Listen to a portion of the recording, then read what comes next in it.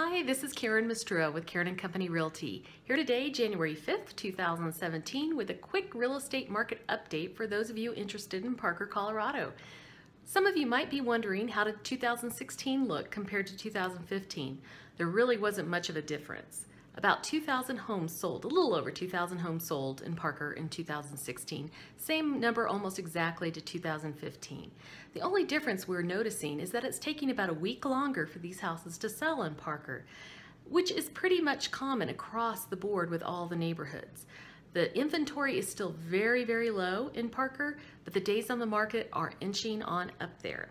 Now, I do have some specific numbers for neighborhoods in case you're interested. In Stonegate, which is our biggest neighborhood in Parker, it's 3,500 homes. Right now, there's only one house for sale, if you can believe it, in Stonegate, and it's been on the market almost 2 months. However, overall, there were 157 homes sold in Stonegate last year compared to 191 in 2015. Pretty much an indication that we have a very low inventory level right now in all of Parker and in Stonegate and every neighborhood. It's taking a little bit longer to sell those houses, about 3 weeks compared to 2 weeks in 2015. Now for Bradbury Ranch, we only have one house for sale in Bradbury Ranch as well.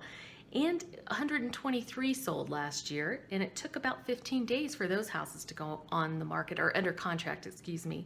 Challenger Park has no homes for sale right now, and they sold 19 of their homes last year in about 26 days.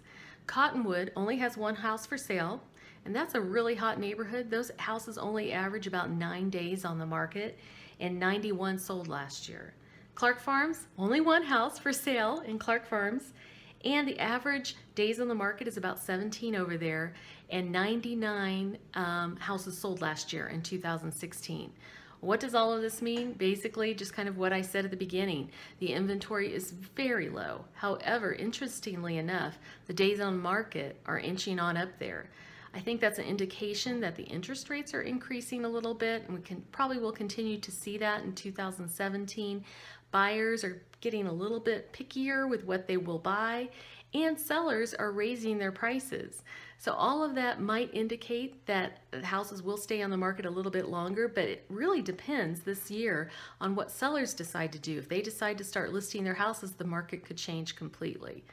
That's it for now for January. If you are interested in having a complimentary market analysis done for your home, feel free to contact me at the email below or give me a call at 303-798-2290. Happy January. See you again next month.